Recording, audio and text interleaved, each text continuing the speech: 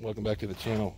Today I'm going to talk about the revolver 4X or X4 back BAK tonneau cover for the TRX with a ram bar. I went with it because of simplicity of operation and it fits. So the only thing about it is, since I did go over the ram bar, it does step up a little here, and it does ride a little. I got to cut that off. It does ride a little high up front, but with that lip down there and the way when it goes through the wind, I don't think that you're gonna ever have water get in there, and if it does, it'll be minimal. But my main thing was security. If it does leak in the front, the truck's stock is slightly raked forward anyway, and there's drains in the front of the bed. So if it was to seep in there from driving down the road, sitting still, I don't think it would go in. It would just roll off the front. So I do not believe that's an issue. Driving down the road would be the only way, but typically the water flies right past it, so I don't see it going in there. But if it did, it would stay right up in the front and drip right out anyway. So, and if you didn't have the ram bar, then it would fit perfectly fine. So, I mean, as far as sealing all the way to the bottom. But so we can show you how it rolls up. So all you got to do in the back is grab this here. It releases, and then the whole thing releases, and then you just roll it up.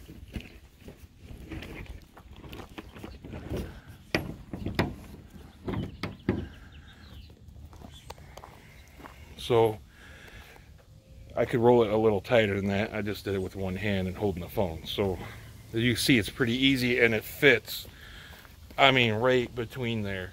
So if you had any doubts, like, is this gonna fit? I do like the MX4 flip cover, it's got like, it folds 4 times or whatever. I did like that. I had that on my Power Wagon, but the issue with this would be, I know it wouldn't flip. It would hit the ram bar for sure, because the ram bar tapers at the top, so it wouldn't clear. So I figured this would. So also, I wasn't sure how it worked, you know, before I got it. So you have these little edges here, so it just rolls on to the cover, onto the rails I should say, and then when you push down on it, when you push this down, there's a lip, as you can see, that catches every single one of these, so the whole top is completely latched to the rails. So security wise, I mean, I'm not saying nobody could break it open, but and you just push it down, it'll lock into place.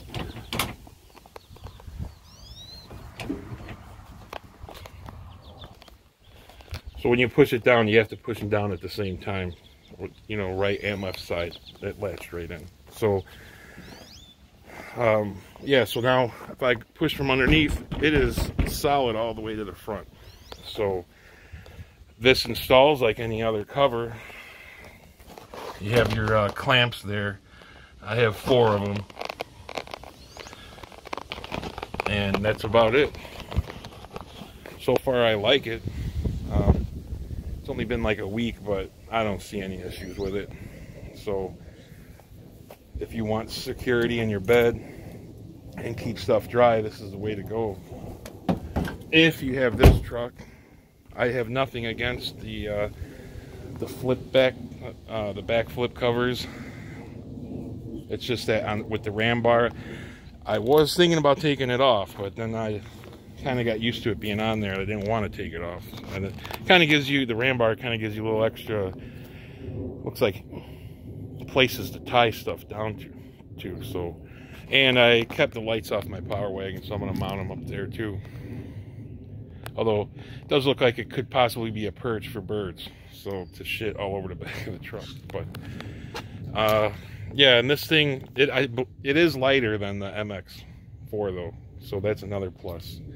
And I do like the fact that when you roll it up, it does not block the window, so you can still see out of the back window. So that's another plus. So until next time, I will have some other things to do to it, just small things, but I have a few other things to do to it that I will be doing videos on too. So more to come on this. All right, bye.